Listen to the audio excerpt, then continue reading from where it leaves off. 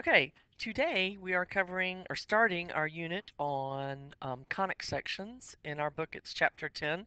So today we're going to have an overview of the conic sections. It's called Exploring Conic Sections. So to help you remember, hopefully, a conic or conic section is a curve that you get by intersecting a plane and a double cone. So this is our double cone. There's a cone on top of a cone. By changing the inclination of the plane, you get four basic shapes.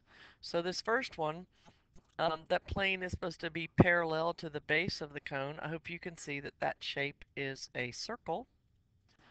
Then if we slice it this way, we have a parabola. If we tilt it even differently again, then we have something called an ellipse.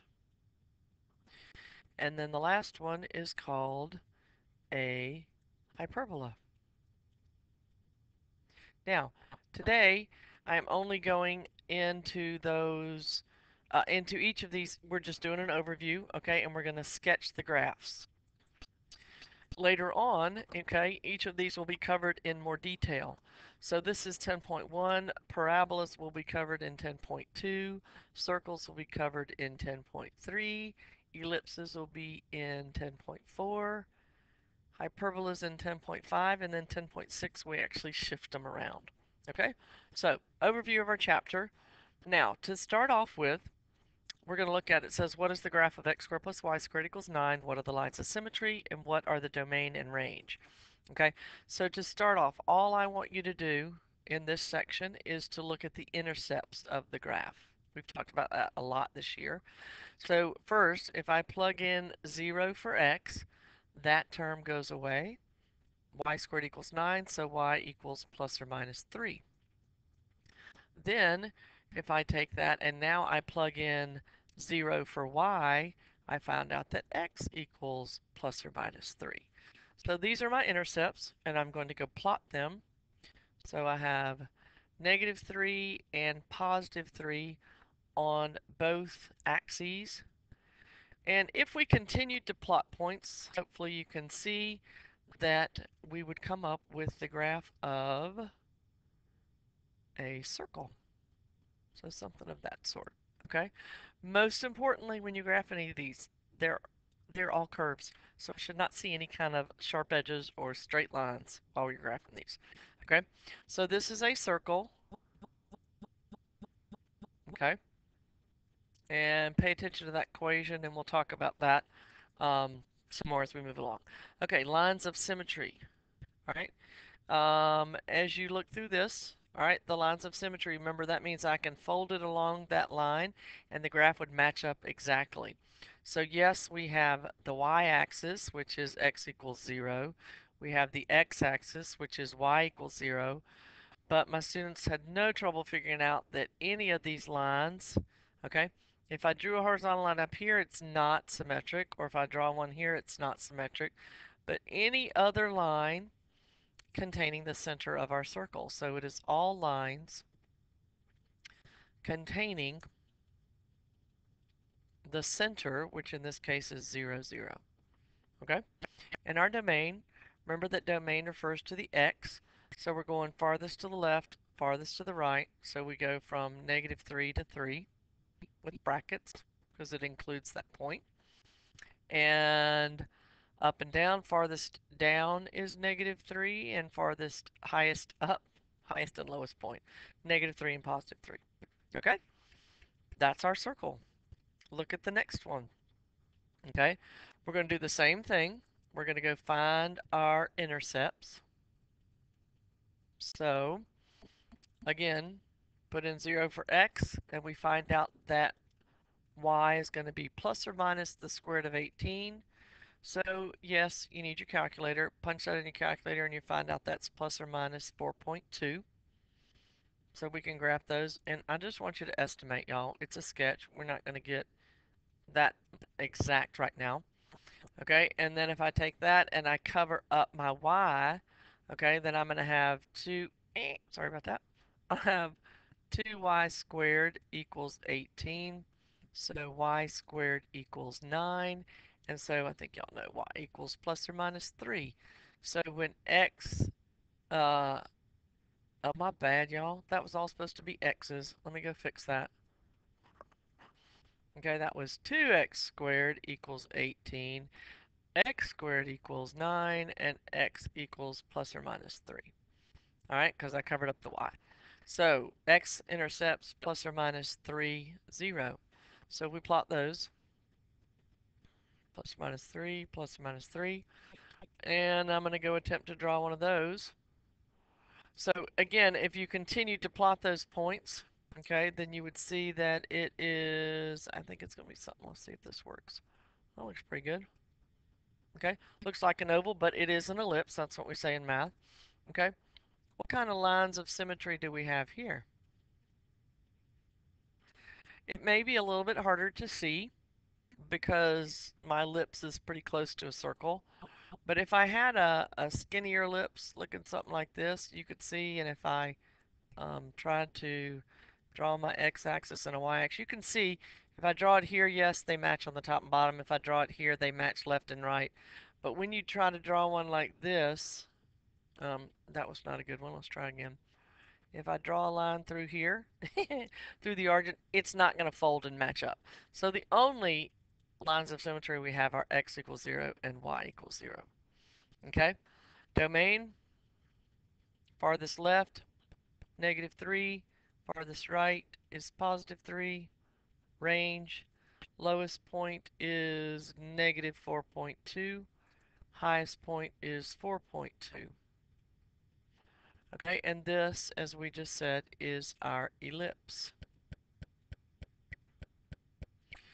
And this is the equation. Okay, so, all right, so the next one we have is this equation, and we're going to do the same thing. So I have intercepts. All right, so I'm going to go plug in 0 for x. And when I plug in 0 for x, you have negative y squared equals 16. So you would solve that by dividing by -1 or multiplying by -1, however you want to think about it. You get y squared equals -16. Well, that is an imaginary number, and so we have no y, I didn't write that correctly, no y-intercepts. Okay? And then if I take this and cover up my y because I'm putting in 0, then this goes away. And my x-intercepts, x squared equals 16. So x equals plus or minus 4, 0. So I'm going to go plot this point, -4, 0. Okay. Now, to assist your drawing, okay, we have no y-intercepts because y squared can't be -16 and graph it on our real coordinate plane. But if you ignore the negative sign, y squared equals 16, then y would intersect at 4. So you can put a little x here and x here because that's where it would intersect. Because how we're going to draw these later on, okay, is you draw a box, you make a box using these points. Okay, for some reason I can't draw straight right now. So I'm going to draw my box through here, and it's dotted because it is only part of the, it's helping us draw the graph. Then you draw diagonals through the box, extending out the corners of the box.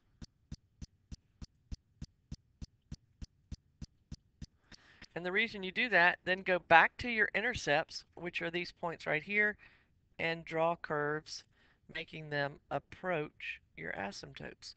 And that is how you draw a parabola. So you kind of already got that part down. Okay, our lines of symmetry, you can pause and think about it and come back, and hopefully you got the right answer. They are, again, x equals 0 and y equals 0, our x and y axis. Okay, our domain Oh, changed a little bit because our point farthest to the left, these go on forever and ever. So again, my students were just great in saying that's negative infinity to negative 4. Includes that point, it's a bracket. They know this symbol well now that we've covered probability. That's or. And then it picks back up at 4 and goes to positive infinity because these arrows continue out that way. And our range, they could see this is going to go down forever and ever and going up forever and ever. So they had no problem with negative infinity to infinity. So before I move on, let me see if I can get both these equations on the same thing. Oh, and I didn't write that this was your hyperbola. Hyperbola. Okay, so what I want to do and just kind of point out and just show you so that it just will help you. Let's see if I can get all this down here. Okay, so the one that we had on the page before was the circle. Okay, and its equation was x squared plus y squared equal to 9. So notice that these three equations, circle, ellipse, and hyperbola, both, if you look at what they have in common, they both have both variables squared. Okay, x squared plus y squared. Um, and then these two have something in common that this one does not, in that these are both plus and this is minus. So when you have both variables squared and one is minus, right now you will know that's hyperbola. Now, what's the difference between these two? Okay, the difference here is that has a 2 and that has a 1. This has a 1 and this has a 1. So yes, the numbers in front of the variables for a circle, which are called the coefficients, will be the same if it's a circle because you have to go out the same distance in all directions for a circle. So again, brief overview. Let's talk about the last thing you got to do, which is to identify graphs. So what is this? Okay, it is, those are the branches of a hyperbola. The center is at 0, 0.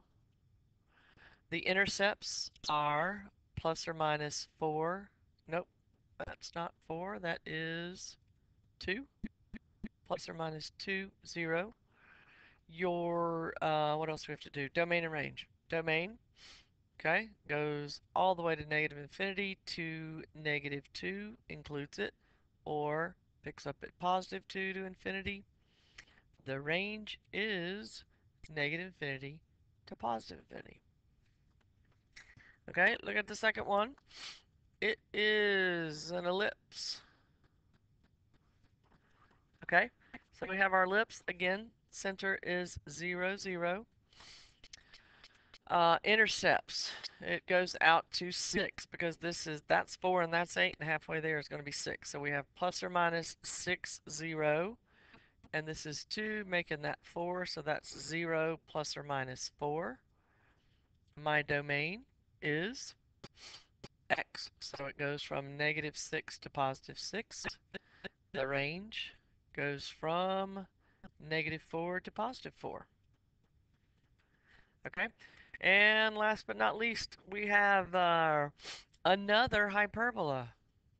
So it's good to know that it can look like either one of these. Again, our center is at 0, 0. We only have one set of intercepts that are on the y-axis. So my y-intercept is 0 plus or minus 1. And my domain, okay, this time farthest left and farthest right, that's infinity to negative, whatever, negative infinity to positive infinity.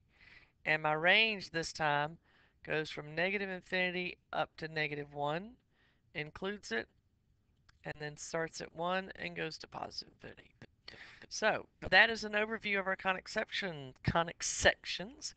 As I said at the beginning, we will learn more about each of those. We will learn about each of those in more detail as we progress through the chapter. Please let me know if you have any questions.